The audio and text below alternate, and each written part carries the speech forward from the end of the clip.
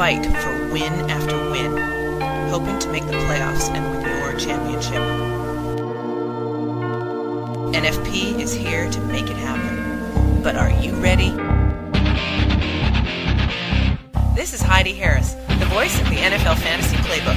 We have all your fantasy info, including access to our Big Brother site, fantasyfootballsearch.com.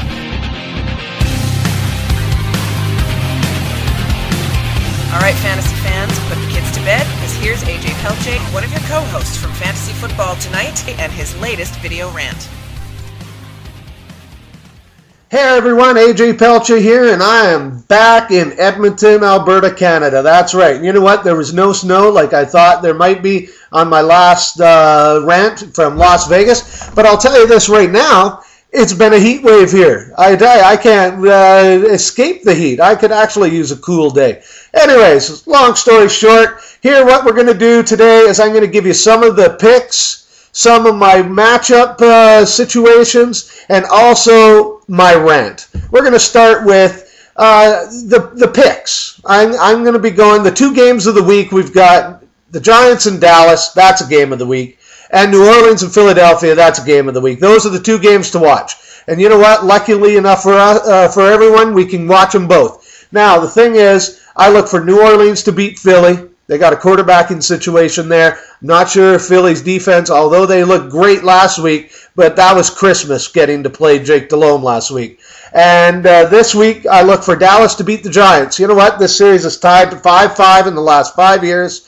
And I look for Dallas to win this game as Tony Romo's Mr. September. You know, how many games does he lose in September? Barely any. He's won in the last 5, or his last years, 2-3 years, he's won 8. So make that 9. We'll talk again in December on what his numbers might be like coming up in December.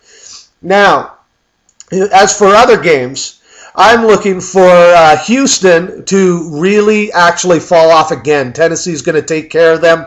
This is going to be quite the thing. I do believe that Houston might have been reading too many of their own press clippings. I think they didn't realize they had to show up and win these games everybody expected them to. They looked terrible in preseason. They looked terrible in week 1. And Tennessee's not going to make it easy on them in week 2. So look there. I think Oakland will make KC really pay for some of their early success last week against Baltimore. And the other thing, I look for San Diego to beat Baltimore simply because, you know what, they're Rex Ryan-less, and that defense did not look right.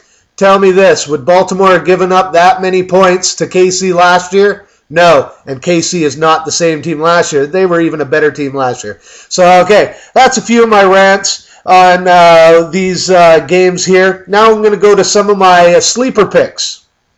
Sleeper picks are what everybody's looking for. Quarterback. I've got Jason Campbell. Jason Campbell's playing against St. Louis. I look for him to be able to put up some points there.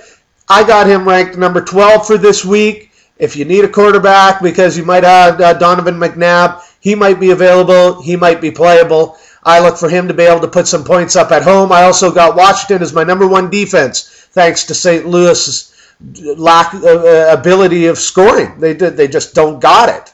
It's too bad because I got Steven Jackson in a few of my drafts, and that's killing me. Now, I'm also looking at a sleeper play with, tight end, Brent Selleck. I got him at number 10, which is not a bad play. He might even be able to move up to number 6 in this week if Philadelphia uses him as much as I think they will against New Orleans. Philly, whoever's throwing the ball, might use him as a security blanket because somebody's going to have to do something. They might not have the time that they would need given this is their first start. All right, so that's my sleeper tight end.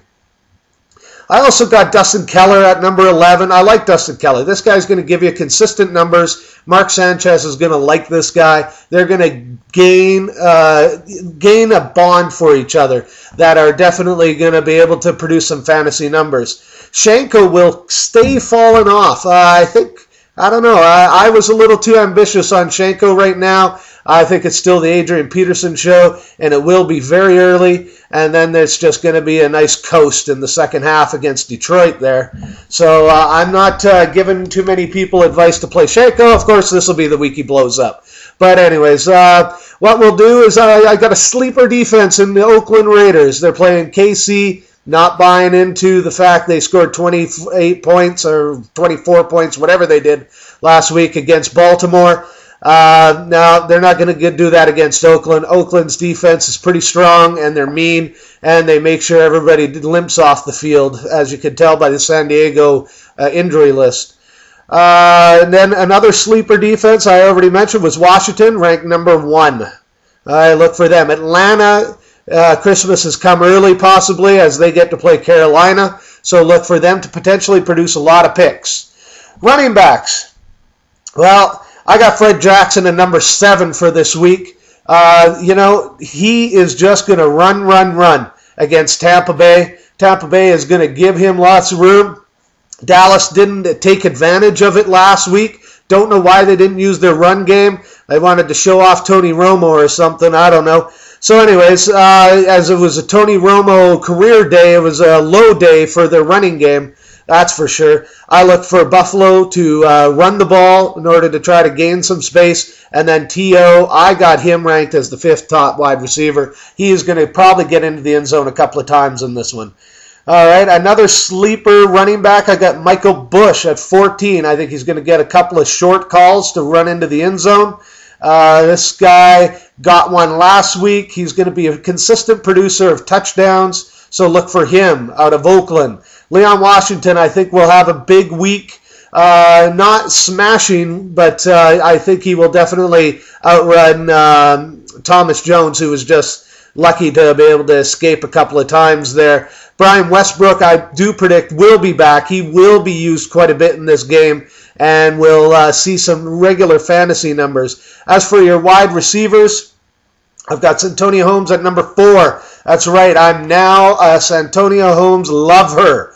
Oh my God, he looked like the real deal there on that opening game. I look for him to be a top 5 wide receiver this week or this year. So if you can go trade for him, maybe the guy who owns him is a sucker. You never know. As in for guys, I got Mark Clayton at 13. As they play San Diego, San Diego can be beat in the air. So I look for them to be able to get to Mark Clayton. Lee Evans I got at 15. And then I got Devery Henderson at 18. I got him now as the number 2 wide receiver in New Orleans, even though he produced number 1 numbers last week.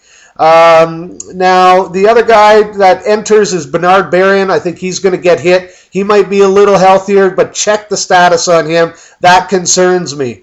Percy Harvin is definitely Brett Favre's little pet project, I do believe there. And as of the guy who's going to fall off this week, I look for Patrick Creighton to fall down. He's fallen for me at number 29 simply because it's going to be the Roy Williams show there when they go in the air. They're going to need Roy to show up against the Giants as they win this one. I got Roy Williams at number 12. That's some of my picks. If you want to see the full extent of them, go to fantasyfootballsearch.com. Go get the War Room Draft Kit. Everybody gives a consensus pick there. You'll see what we all combined together will look like. All right, that's it for this week. Go to fantasyfootballsearch.com for oodles of information. You can get a season's pass there with all everyday injury report and also up-to-date blogs during all the games.